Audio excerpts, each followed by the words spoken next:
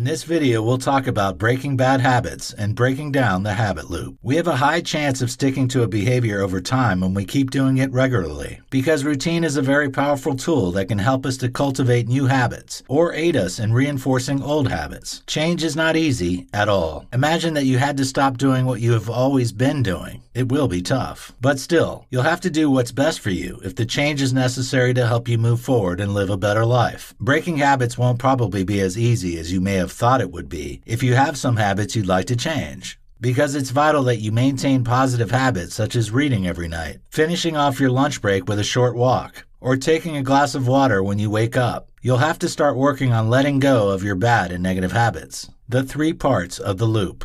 Okay, the habit loop has been briefly talked about in the previous chapter, and, of course, you already have an idea of what the loop means. For you to break a habit, you must understand how the loop works. There are 3 main components of the habit loop. Number 1, the cue. This is what kicks off the habitual behavior. It is the trigger, and it can also be called the reminder. Cues can take different forms. They vary widely, and they incite habits or routine behaviors. These are some of the categories they usually fall into. Your last action, people around you, current emotional state, time, location. For example, let's say on a beautiful morning, you're walking past a restaurant and there's this nice smell coming out close to the entrance. Because of that smell, you just find it tempting to get in and get something, even though you might have had something already in the morning. In this case, the cue may be your location, the aroma of the food and walking by, or your last action. If you hadn't passed that side or that area, there's a possibility that you wouldn't have smelled that food aroma.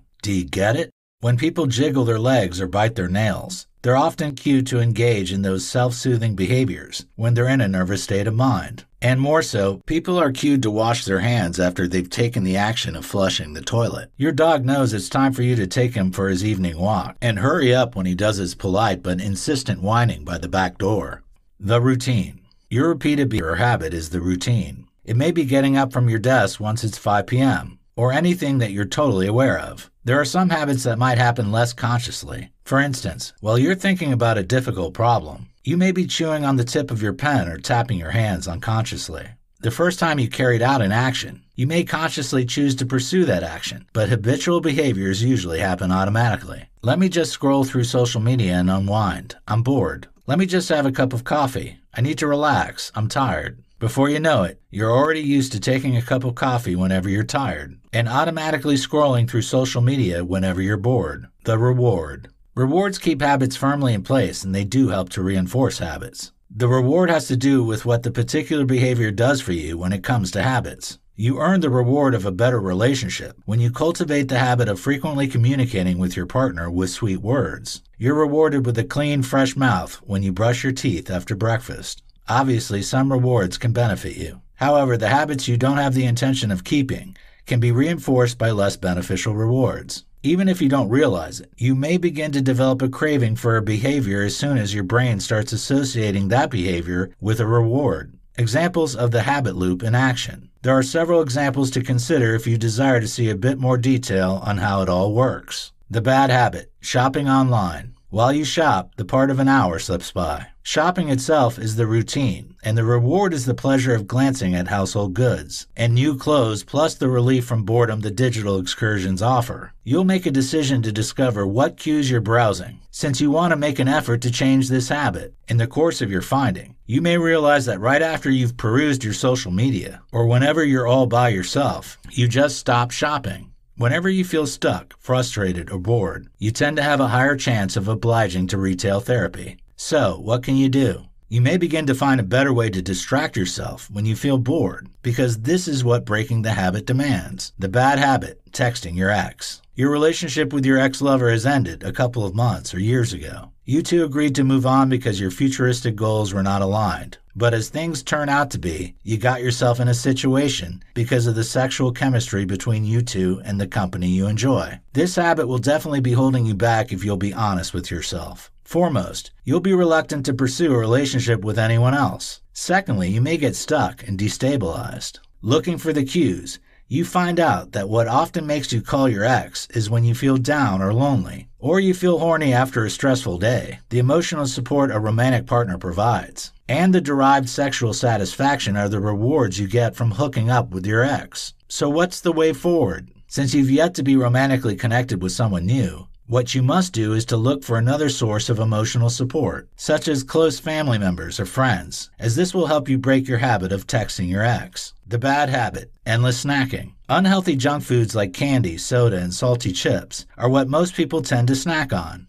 especially children. Both adults and children snack, but it becomes worrisome when it's on foods with high calories replete with empty carbs. Snacking around the clock is a bad habit most people are guilty of, and to get rid of this habit, you should avoid stocking up on the snacks you can't resist. Rather, let almonds, yogurt, air-popped popcorn, carrots and cucumber slices, hummus, and a host of other healthy snacks be what are within your reach. The bad habit, skipping breakfast. This is a bad habit that is common with most of us. Breakfast gives you that boost of energy you need for your task for the day. Do you even know that your metabolism can begin to slow when you skip an important meal like breakfast? You should always create a time to eat breakfast, even if there are several other tasks competing for your attention.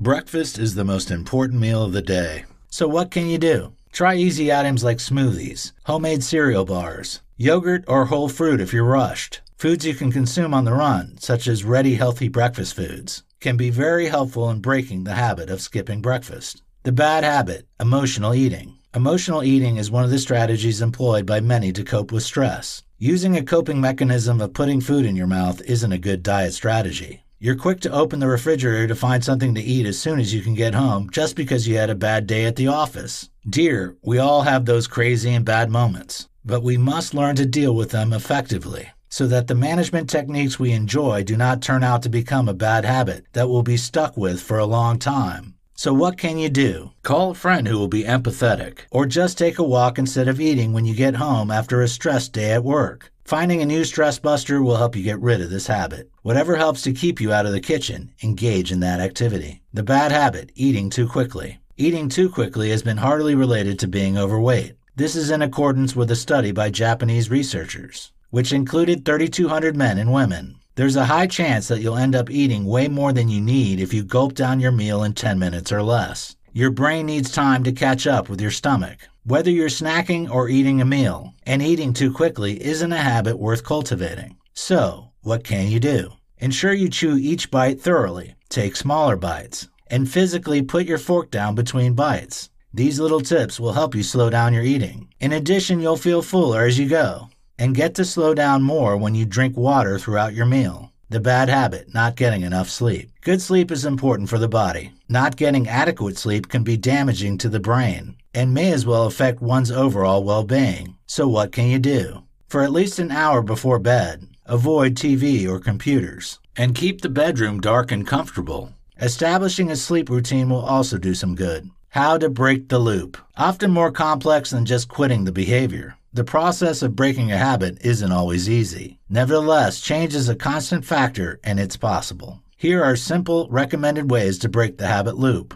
Foremost, identify the routine. The habit you want to break is usually what routine refers to, so you should be able to figure out the routine. Maybe you have a penchant for running late for work because you always oversleep. Your routine may be deciding to catch a few more minutes of sleep after turning off the alarm. It's more like you telling yourself, okay, it's time to leave this awesome bed, but I think I can manage to squeeze in a few minutes more. Try different rewards. Once you identify the routine, the next thing you have to do is try different rewards. You can experiment with rewards that offer likewise fulfillment by exploring what specific routine does for you. Keep track of how you feel as you try out each new reward. You can even get some more insights when you take a few days to vary your routine slightly. So, instead of reaching for the alarm once it rings to enjoy a few more minutes of sleep, brace up yourself to wake up to read for 10 minutes or decide to try an entertainment reward. Explore your triggers. A very vital step to break a habit is discovering the specific cues that are inciting your routine. Are you still conscious of the 5 cue categories that were mentioned earlier? Okay, in case you've forgotten, here they are once more.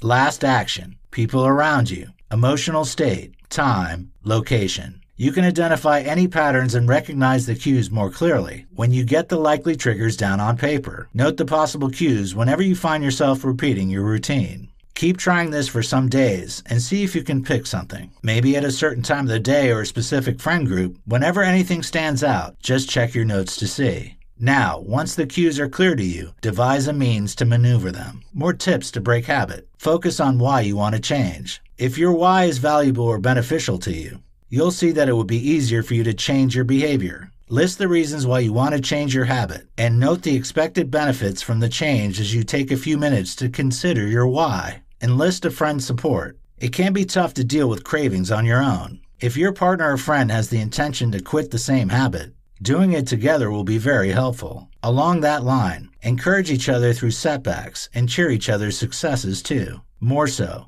you can also tell your close friend about the habits you're trying to break. Even if he or she doesn't have any habits to change, you can still enjoy support and encouragement from him or her. Practice mindfulness. You'll be more conscious of your actions, feelings, and thoughts with mindfulness. You can be more observant of the ways your habit affects your daily life when you practice mindfulness. You can now brace up yourself to not act on the urges or avoid reminder cues. Once you become more conscious of the routine behaviors and the triggers, replace the habit with a different one. Rather than going all hard and trying to stop the unwanted behavior, replacing the unwanted behavior with a new behavior can make things easier for you. For example, let's say you love to snack. Rather than avoid snacking, which can be very difficult for you because of the nature of your job or whatever the reason may be, or snacking on unhealthy foods, you can choose to snack on healthy meals. You'll enjoy lots of benefits when you use more positive habits to replace harmful habits. Leave yourself reminders. You can rethink the action when you're being triggered by using visual reminders like sticky notes,